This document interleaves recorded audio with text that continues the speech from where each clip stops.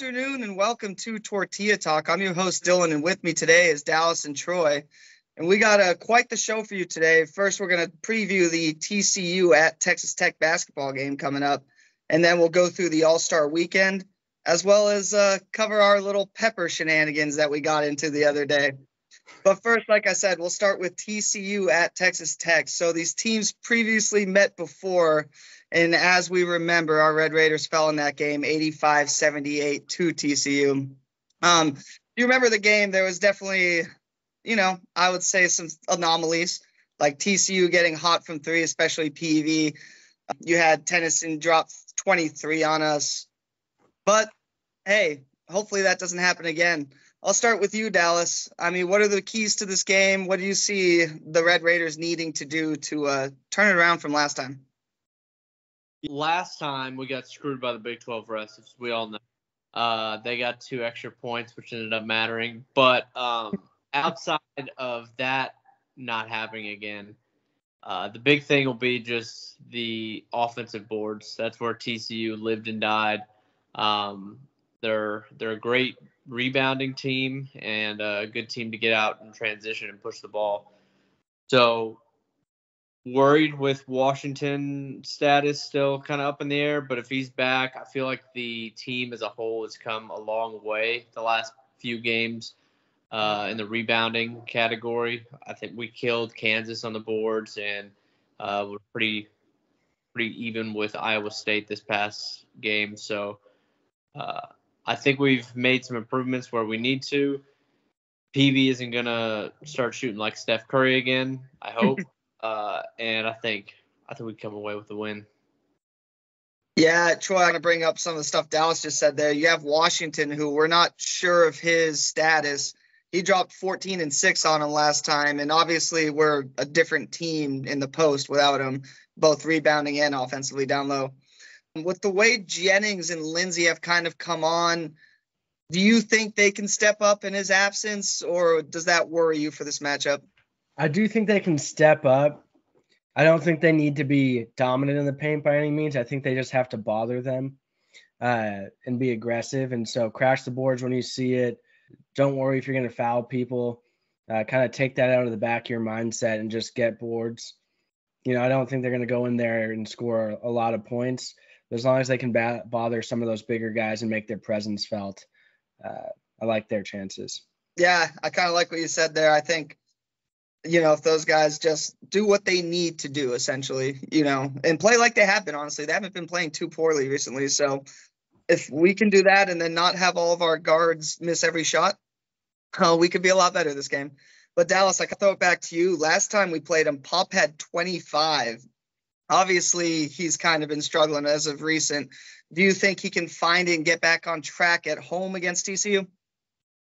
I mean, if there's going to be a game, this is the game to do it. This was his last big performance, was against TCU before he got sick, before he's kind of gone real cold in Big 12 play. I think that lineup that you go against, I know they put PV on him a little bit, but I think some of TCU's guards are sometimes over physical, and Pop's really good at drawing fouls. I mean, as most of us know, he's kind of looking to do that on just about every play if he's not trying to pull up from three. So I think he can take advantage of that, be aggressive. We need Washington back for the pick and roll with them too. I think we can tear them up there, and there's no better spot for shooters to get hot again than coming back home against a rival. So I'm hopeful at least to get him or McMillan shooting well again. Yeah, no, I definitely agree with you, Dallas. And Troy, I'll kind of bring it back to you. Dallas is saying that hopefully we get Pop and the guys hot. Well, speaking of hot, Jameer Nelson Jr. for them coming off that big buzzer 3. They're kind of riding that momentum. Maybe a little hangover from that game for him here, Troy? There definitely could be, especially coming to Lubbock. Obviously, United Supermarket Arena is a tough place to play, and the crowd does an extremely good job of that. And they're probably eager to get a game back at home, especially in a revenge game, right? And so I'm sure that we'll have a good crowd for the game. And, you got to imagine that TCU is going to bring in their best effort, especially because we got the same record, and they're trying to make the tournament, and so they're gonna try to win their last 6 games as well. Yeah, no, that's 100% true. And speaking of like trying to make the tournament, win these games, Dallas, both teams are 7-5. Usually you hear all the pundits say 8 is the number of wins you need in the Big 12 to make the tournament. So it feels like if you win this, you're probably on that lock instead of the bubble, right? Yeah. From what I've seen is Tech's searching for basically one last win as long as it's not against West Virginia or UCF. So I think this definitely would lock them in. And I mean, if they win this game, I think there's a realistic chance that you're looking at possibly starting to creep up to that 4 seed. Obviously, a big win against Baylor, Texas would help that a lot. Most people, I think, got us around the 5-6 seed line. So I think it could be really huge for March implications. Yeah, 100%. Troy, spread's 5.5. Does Tech cover? 5.5. Wow. Yeah, I think the guys get going. I think that, to Dallas's point, right, Chance and Pop can only play this bad for so long. The tide's got to change, and I think it changes tomorrow in United Supermarket Arena, and I think they combine for 40 points, and you can take both of their overs as well, because they will. Yeah, and last thing, Dallas, Troy keeps saying it's in Lubbock at United Supermarkets Arena. Surely that means the Big 12 refs will be on our side, right? Well, don't call me Shirley. And I count on it. I'll wait and see about the game because they haven't been on our side too often this year. That's fair enough, Dallas. All right. We'll go ahead and move on to the All-Star Weekend, guys. So we just got out of the NBA All-Star Weekend, and lackluster, I guess, in my opinion. We'll start with the highlight, though. Mac McClung, Wreckham Tech, right? Won the dunk contest. Dallas, did you catch any of the dunk contest? And if so, did Mac McClung impress you a little bit? I caught the most important parts, the Mac McClung dunks. It was insane that double clutch dunk where he let go of the ball and dunked it behind his head was like a 46 or whatever. That was like something that never been done. And then dunking over Shaq is hilarious, especially when you've got other guys jumping over guys that are like 5'1". So, yeah, it was obviously he stole the show. He puts in, I think, probably a lot more effort than the other guys, obviously. And get the man a contract, get him on an NBA squad. Yeah, no, he definitely impressed in there. It's good to see a Red Raider win the dunk contest. Troy, you got McGuire, McCaslin, and McClung. It's return of the Mac, isn't it? It sure is, and they're all having the time of their life too. What a comeback spot for McClung. Excited for him, and hopefully he can get on a roster. Yeah, no, I agree, man. Hopefully he can. And then the low light of the weekend, the actual All-Star game itself. I mean, it was almost 400 points scored among the two teams. You had Silver talking about it, Adam Silver, before the game, saying it's going to be competitive. It's going to be a big game, awesome, whatever. And then after the game, he just seemed so defeated when talking. He was like, "Hey, you scored 4 points, so you won," I think is what he said to the East team. As Dallas is getting attacked by a dog, I believe. My dog wants to play all of a sudden. Oh, my God. But I'll start with you guys. Does the All-Star game even matter anymore, Troy? Is it a thing? Is it something you're excited for, or is it just become who cares at this point? Is it something I'm excited for? Not really. Was I interested because I had the over? Yeah. And that's the only way I think you can make it interesting. I mean, the players don't care, so I don't know why we would. I don't know how you fix it either. I mean, maybe you do a paycheck or whatever that looks like. But really, there's absolutely no defense. And, yeah, I think outside of that, you probably don't care. Yeah. What about you, Dallas? Did that game even draw your interest at all? No. That was. I don't know why they still do that. I mean, I don't know why they do the Pro Bowl. There's any of these All-Star games have completely lost any kind of attractiveness to me. It's because it seems like so many athletes now are so paranoid about getting hurt. So I don't know.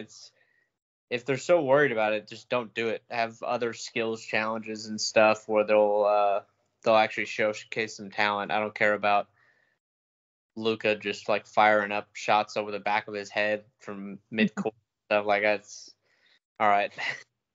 So Yeah. big check fixes it. All the guys in the All-Star game are making hundreds of millions. So Yeah. make it. Hey, do like how the MLB used to do, and winner gets home court advantage in the finals. That'll get some guys some playing. Yeah, 100%. Something like that to put it, something on the line that matters to at least some people on the team. I've seen some different things thrown out there to try to make it competitive, but I think what you just said is probably one of the better ones to actually get people to care about it. Otherwise, yeah, it's just a bunch of rich people. We can't give them more money. What's that to them? Yeah. The funny thing I saw was people are just like, so it's basically your, pickup basketball game, except everyone's a freak athlete. It's like, yeah, no, that makes sense. No one wants to play defense. So, yeah, it is what it is at this point. But I think that's kind of the problem across all these sports leagues. Like, I think the dunk contest matters when Mac McClung wins it and when they're doing cool dunks you haven't seen. But at this point, maybe the home run derby is the only thing that matters. And I don't even know on what level, but just seems like all these kind of have gone off the rails a little bit. So hopefully, to your guys' point, they can think of something to fix it. You could have the NBA players do the home run derby. Everyone do each other's sport. Yeah. That's an idea. There you go. I like this. Also, the 3-point contest, everyone's too good. Shooting threes. And it's ridiculous when, like, you have to put Steph in his own separate one-on-one, separate from the contest because he's too good. Like, at that point, I don't care already because you're not putting the best guy in it. Yeah. I don't know, man. Yeah. Right now, by the way. Look at what I'm dealing with. There we go. But yeah, we'll see if there's anything that can be done about this, but who knows. All right, we'll move on to the next topic. Hey, the spicy pepper after this last Iowa State loss, and man, I'm alive. I'm here. It was bad. I had bad form. After rewatching the video, Nick was smart. You bite into it, take 2 bites and swallow. I don't know why I decided continuously biting it was a good idea, but I paid for it.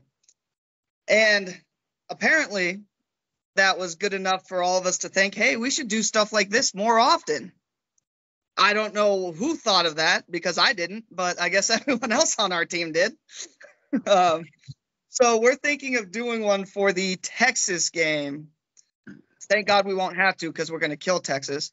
But if by some reason Texas beats us, we are going to do another punishment. But we're going to leave that up to the fans. So please give us some ideas in the comments of whatever punishment you would like to see. Hopefully Dallas or Troy perform on the post recap as opposed to myself. But whatever, I'm down to try it. Who knows? But yeah, what was your guys' kind of reaction watching that? It must have been good from the sidelines, Dallas. It was hilarious. My parents were over at the house, and Scott's a big fan, so he was laughing. I got a question. Was the initial part worse, or is the aftermath later? So, good question. So the worst part for me, so bite into it, right? I just couldn't force it down. So then I just had to keep chewing to make it smaller to force it down, right? And I'm just like, that's when it started hitting. And from there, like your tongue goes numb, but it's not numb to where you can't feel anything. Like I felt like I had a lisp the whole time I was talking. Like everything just hurt. And it was just my lips. But afterwards, it was so bad. There might have been, stuff that, thank God I stocked up on bathroom essentials. But that wasn't bad. It was definitely the first part of the recap where you just see me, I think, repeatedly, like freaking out. It was unbearable. Nothing helped. Ice cream made it worse. The milk wasn't moving anything around. It wasn't good. Well, you messed up not getting the low fat milk. That was where you messed up. I know. Trust me. I know. Yeah, Troy, what was your reaction to that? You must have had a great time from the host chair. Yeah, I thought I did a really good job in that spot, and definitely am willing to do any more hosting I need to during those challenges. I'll really keep it together and keep us on track. But relative to what I thought y'all's performance was, I thought both y'all were hilarious. Dylan, I don't think you even said anything until about 12 minutes in. I couldn't. I tried. I think the only thing I said was really bad or something when you asked me how the first half went. Yeah, you said really bad. The offense was terrible. The big guy Jones killed us. Yeah. If you would ask for a recap of the first half, offense was really bad. Jones killed us. Yep. Yeah. So I think I hit all the points I wanted to at the first half. Yeah, you did. I'm trying to put together a clip with you just consuming all those dairy products too. I mean, that was the funniest thing. I had to stop looking at you because I just kept cracking up.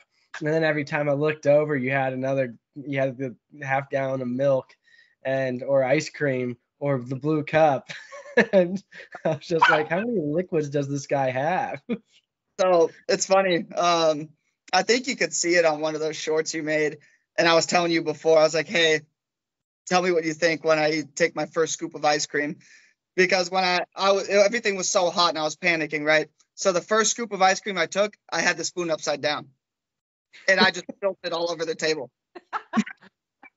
I was just a frenzy. I was just panicking. I just spilled it. But yeah, we'll see. Like I said, we're thinking of doing it again. So please comment your ideas for the Texas game. And Dallas and Troy will be more than happy to perform the next one. But that's all that we have today. Thank you guys for tuning in. We are Tech and Tortillas, and I want to remind you guys right now that we are doing a Micah Hudson football giveaway. I won't say the words that are on it right now, but it's a great, great football, great thing to have, especially because we all know he's going to have a great career and definitely do well as a Red Raider. But the ways that you can qualify for this, you have to be following us on Twitter at Tech and Tortillas, Tech letter N Tortillas, and follow us on YouTube, same thing, at Tech letter N Tortillas. And then you have to also send us a screenshot in the DMs on Twitter of you following us or subscribe to us on YouTube. Guys, pretty good giveaway. It's a football you'd want to have, right? Oh, yeah. Yeah, it is. I got myself one, so I already do. Awesome. So again, please like, subscribe at Tech and Tortillas. And as always, guys, guns up. Wreck 'em. Wreck 'em.